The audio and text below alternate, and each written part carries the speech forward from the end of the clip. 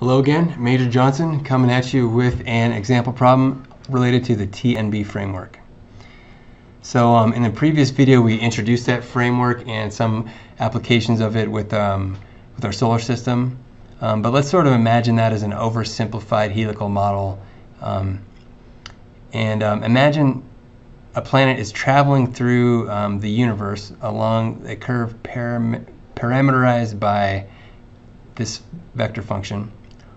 R of t is equal to the vector function 3 cosine of t, t, and 3 sine of t. So what we want to do here is find the planet's unit tangent vector t, its unit normal vector n, and its unit binormal vector b at a given time at t equals 0.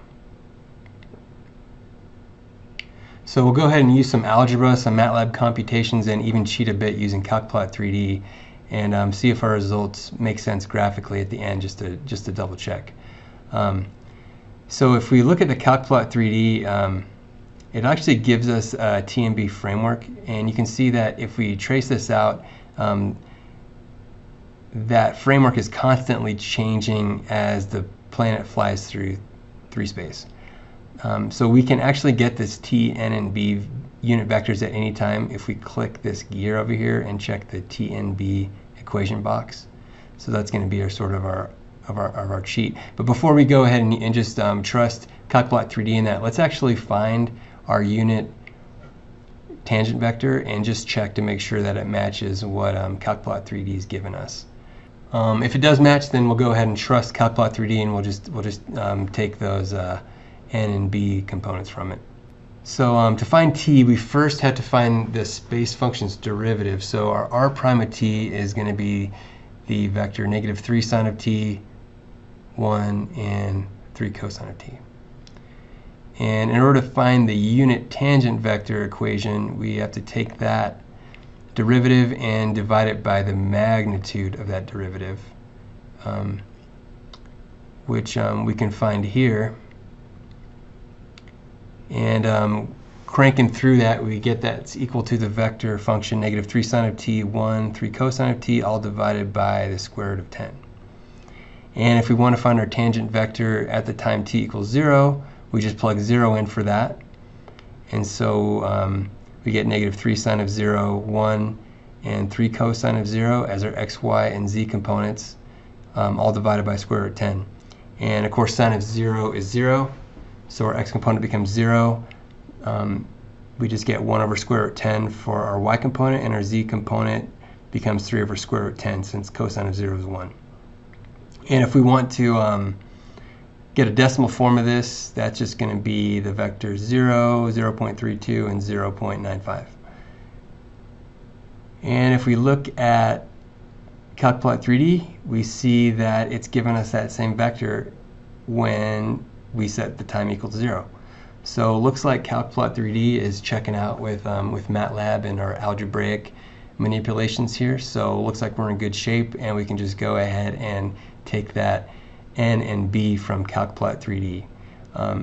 Alternatively, you could use the formulas form, which if you recall, our normal vector was the derivative of our unit tangent vector divided by the magnitude of the derivative of our unit tangent vector, and we found b as the cross product of t and n.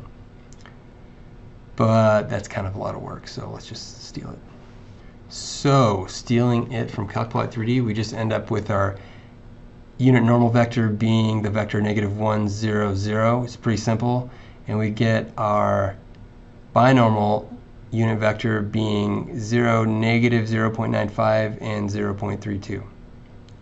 So let's just double check this to make sure that makes sense on our plot. So at t equals 0, we should be at the point 3 cosine of 0, 0, and 3 sine of 0, which is 3, 0, 0. And if we change t equal to 0, we see that our position function does actually give us that coordinate. So we're good so far.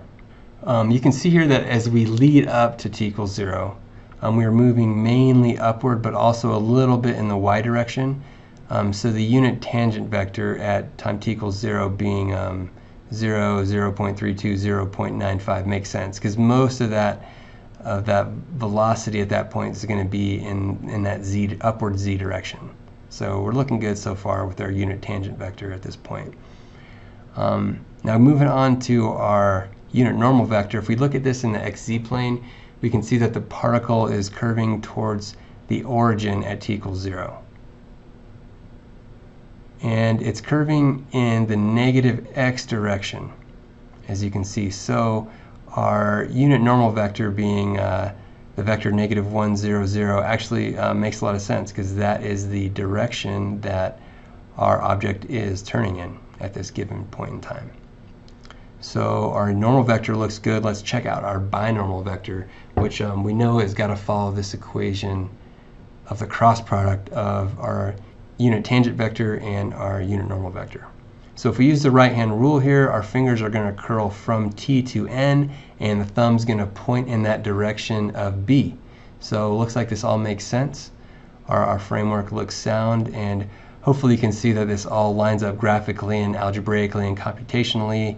And this is how you find the T and B framework for a space curve at a specific time.